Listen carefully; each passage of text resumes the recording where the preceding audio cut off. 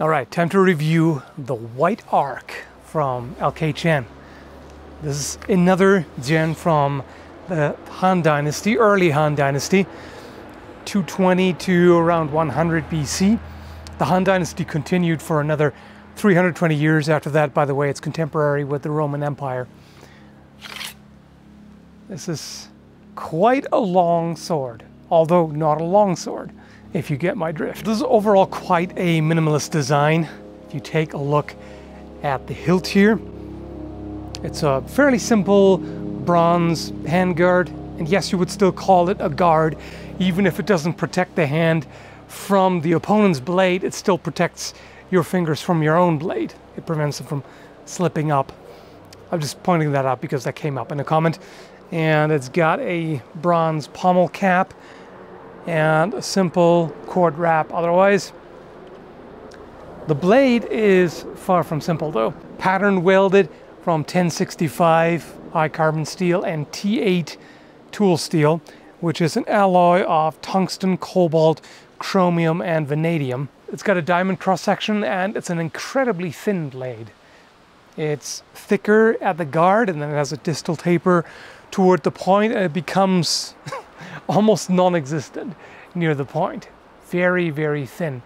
And hence, it's extremely light and well balanced. The balance is right here. And you can tell that's a long blade. So the length gives it a certain blade presence, but the lightweight makes it extremely agile. You can easily perform wrist-powered cuts with this. You can come around pretty quickly for a cut, and it just handles really well. This is a cut and thrust blade, so it's designed for both cutting and thrusting in mind. For thrust, you can really feel immediately that it will be very effective. And in fact, even somebody who has not received any formal training in Chinese swordsmanship, I can really tell how this is supposed to be used. You know, it's not the European rapier disengage where you dip the point under. You pivot it in a different spot, and this sword is so well balanced that you can just intuitively feel that, and you can do that without really, I mean, I'm pretty sure I'm horrible at it still, either way, but just on an intuitive level, you can just feel it. Of course, me being a Western barbarian, I want to use it like a longsword, and the handle is just long enough to be able to do that. If you have larger hands, you can probably only do that by putting a finger over the guard, which is fine because as I said, the guard isn't there to protect your hand from the opponent's blade anyway. This is used differently. So yeah, you can absolutely use this like a longsword. I think it's meant to be used with one hand, but it could also be a case of a hand-and-a-half sword where you're able to use it with one hand but can use another hand for extra control and power. Very comfortable handle, by the way. The cord wrap is simple, but it's really all you need. Feels really good in the hand. Gives you nice positive grip. It's well shaped. The cross section makes you able to get a feel for the edge alignment without any problem. And yeah, it works really well. The grip is attached with 2 pins, which you can't see because they're under the wrap. And then the bronze pommel cap is glued on. So it seems very solid. From the tests I've done, the hilt construction is definitely not a problem. So I did tatami cutting, of course, as usual, which worked really well, especially the first time I tried it out. The very first cut, I was extremely impressed by how smooth and easy it was. And the other cuts on that day also really clean, smooth, satisfying.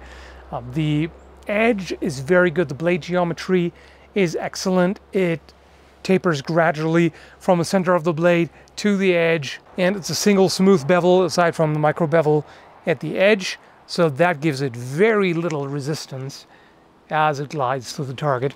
So that's great to use. On one day I didn't do as well because it was just an off day, but still you can tell even when the edge alignment is off, which you can see in the slow-mo footage by how much it flexes, it still cuts very well. It's definitely a forgiving sword. There was one spectacularly botched cut where it completely changed the edge alignment in the middle of it and just kind of went weirdly vertically almost. So that put a lot of stress on the blade. It made it flex very strongly. So the temper of this is quite impressive. It's tempered to 55 to 58 HRC. And this blade you can flex pretty far. With how thin it is, you can of course flex it easily and it'll return to true. I did manage to bend it. I don't know at what point exactly.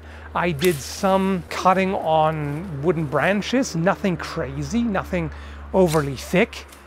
It could have happened there, or maybe it was this one really bad botch cut on the tatami mat. I'm not sure really, but you can just about see, I'm trying to show it here, that there's a bit of a set in the blade. So that's the risk with an extremely thin blade like this. It makes it very, very light. It makes it an excellent cutter. But if you're dealing with hard targets, if there's anything that it could get stuck in and then twist, things like that, it's pretty likely to bend, take a set. I tried to fix it, but I wasn't able to permanently bend it back. And I was really worried when I was doing it. I was pretty gentle with it because, I mean, this is just, look at how thin this is. So I was really worried that I would just snap it off outright. With how good the steel is, you probably don't have to worry too much, but the blade is so thin that you really have to be careful. I would not recommend this for hard cutting. Bamboo is fine. In fact, here's a video of some bamboo cutting and you can get more of an idea of how the body mechanics are in Chinese swordsmanship. It's quite a bit different from the way I move, and that's good to see. So here in particular, you can see a demonstration just to give you an idea of how these are used. Even though my European longsword techniques work perfectly well for cutting, I do pervert it, so to speak. At least I use it quite a bit differently. This is not the kind of sword that you're going to want to try to cut through bone or, you know, hew through an arm, things like that. This is really more for precise cuts to vulnerable targets like the neck or tendons in the arm, soft tissue, things like that. For that, this would perform really well. And of course, thrusts. The edge retention is excellent, by the way. After all the cutting I did, this is where we're at. Up here, where I mostly cut with it, it's not quite as keen anymore. It tears the paper just slightly, but it's still perfectly sharp. Further down here, where I didn't use it in the cutting, this is still the original sharpness, and that is very impressive. The scabbard is interesting. It's made of two thin pieces of wood, then covered with linen, and multiple layers of lacquer were applied. So this is a long, arduous process, and it makes a scabbard that is solid but very light. So everything here is designed with lightweight and speed in mind. So this wouldn't encumber you very much wearing it, fighting with it. By the way, this is the kind of armor that was used at the time. Now obviously with a sword like this, you're not going to be able to cut through it, but you can absolutely go for the gaps. This armor here in particular doesn't cover everything perfectly. There are fairly large uncovered areas. The other one, still you have the neck exposed as a potential target, the face, the arms. So that's where this could still be used. And it could probably also find the gaps under the arms, armpit thrusts, things like that.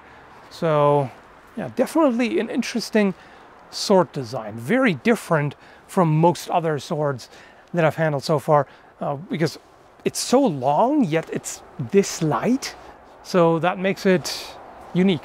As far as the build quality is concerned, the fit seems very good and nothing has loosened up from the testing. Seems very solid overall, definitely high quality steel. Really, the only thing that worries me is just how thin the blade is. And if the original is this thin, then it's just what it is. I haven't seen it in person. I mean, I've seen pictures, but you can't tell the thickness. So I don't know how close this is to the original, but I'm just going to assume, considering how much research they put into it, that they kept the blade very close to the original find. So if that's how it is, then that's what you got. You can't fault this reproduction for it, let's put it that way. And for the price, $385 US, I think that's very reasonable for the quality you're getting here. So I would definitely highly recommend it. It's a really nice sword. So as usual, I'll post the link in the description down below. Check it out. Hope you found the review helpful, and thanks for watching.